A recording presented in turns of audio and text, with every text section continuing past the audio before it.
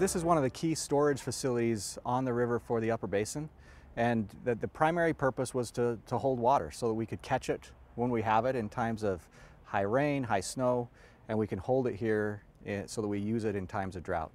The purpose is to make sure that we have that water to be able to provide it into the river system so that we meet obligated flow requirements for the lower basin.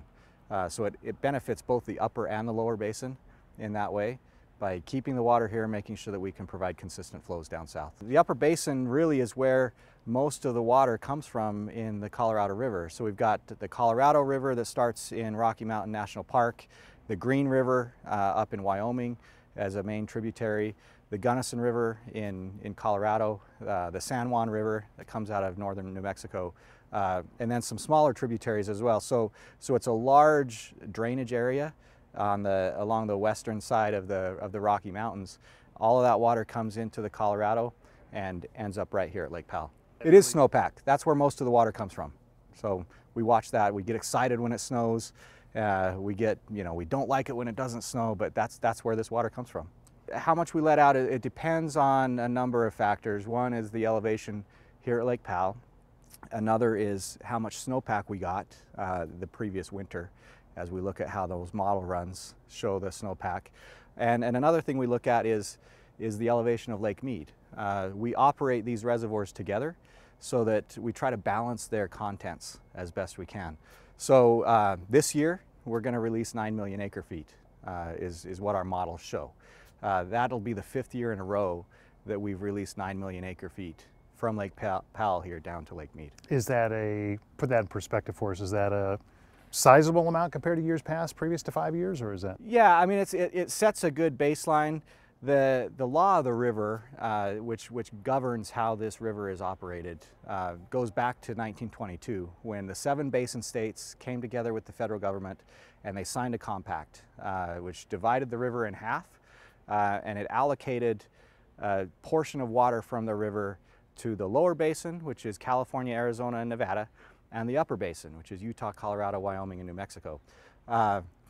So under that compact, the lower basin gets 7.5 million acre feet a year, and the upper basin gets 7.5 million acre feet a year, or what's left.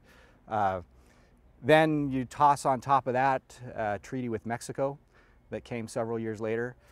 Mexico gets 1.5 million acre feet a year. And we look at tributary flows just downstream from Glen Canyon Dam. We have the Paria River, we have the Little Colorado that come in. And so our target for a year is 8.23 million acre feet.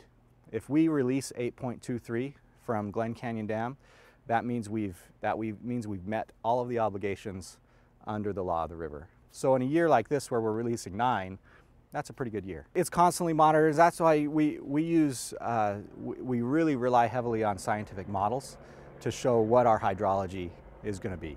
Now that's tough because I mean it's hard sometimes to tell what the weather is going to do next week, let alone 24 months from now or 5 years from now. We work with Colorado University, and we really have some cutting-edge, state-of-the-art modeling that can show us these long-term hydrologic models. And really the model we rely the most on, we call it a 24-month study. So we're looking out 2 years, and that model kind of shows us, based on trends and based on what we think the climate's doing, what we can expect over the next 2 years. And so, in a year where we think we're not going to get as much, then maybe we don't release 9. But the last 5 years, we've been able to release 9 because we have the storage here. And we try to, like I said, we try to balance the contents of the 2 big reservoirs. Right now, what we think for next year is that we're going to release 8.23, which will meet that obligation level. That's our target. That can change. So, we're kind of anxious to see what happens this winter. Last winter, we had a really great snowpack in the upper basin. The winter before that was dismal. So it just depends. We think it's going to be 8.23. If we have a great winter, we might see that go up. If we have a really, really bad winter, we might hold there at 8.23. We just have to wait and see. So in some years, I mean, are you obligated to release that 8.23 like you mentioned? We're obligated to meet the requirements. Even if you have the, 5 years in a row of just crappy snow. yeah, so that's where there's a difference in the upper and the lower basin. The lower basin under the compact is demand driven. So the river has to flow at 7.5 million acre feet. The measuring point is just downstream from this dam at Lee's Ferry in Arizona. So the river has to flow over 10 years, an average of 7.5 million acre feet each year. If we have a really bad year and there's just not that much water in the river, then that puts the upper basin at a lot of risk, which is one of the reasons we have reservoirs like this, so that even in a bad year, we have the water, we've stored the water, and we can meet those obligations downstream. If you're going through the Grand Canyon, you hopefully have a great rafting trip down through there.